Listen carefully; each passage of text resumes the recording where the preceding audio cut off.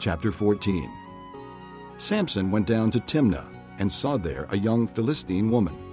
When he returned, he said to his father and mother, I have seen a Philistine woman in Timnah. Now get her for me as my wife. His father and mother replied, Isn't there an acceptable woman among your relatives or among all our people?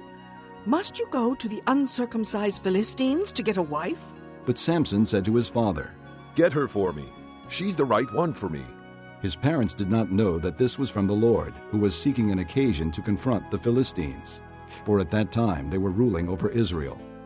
Samson went down to Timnah together with his father and mother.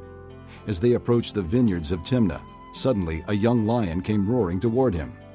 The Spirit of the Lord came upon him in power, so that he tore the lion apart with his bare hands, as he might have torn a young goat. But he told neither his father nor his mother what he had done. Then he went down and talked with the woman, and he liked her.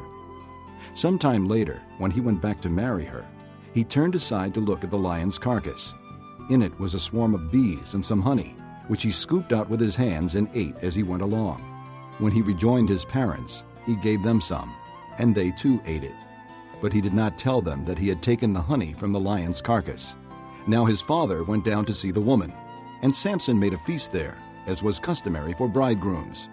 When he appeared, he was given 30 companions. Let me tell you a riddle, Samson said to them. If you can give me the answer within the 7 days of the feast, I will give you 30 linen garments and 30 sets of clothes. If you can't tell me the answer, you must give me 30 linen garments and 30 sets of clothes. Tell us your riddle, they said. Let's hear it. He replied, Out of the eater, something to eat.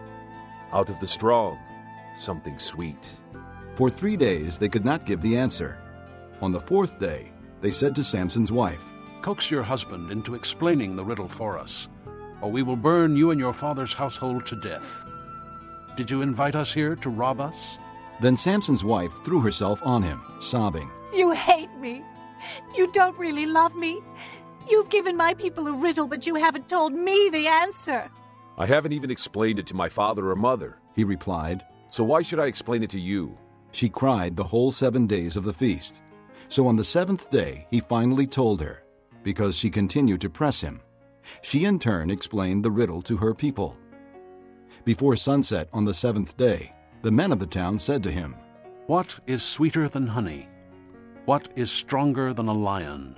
Samson said to them, If you had not plowed with my heifer, you would not have solved my riddle. Then the Spirit of the Lord came upon him in power. He went down to Ashkelon, struck down 30 of their men, stripped them of their belongings, and gave their clothes to those who had explained the riddle. Burning with anger, he went up to his father's house, and Samson's wife was given to the friend who had attended him at his wedding.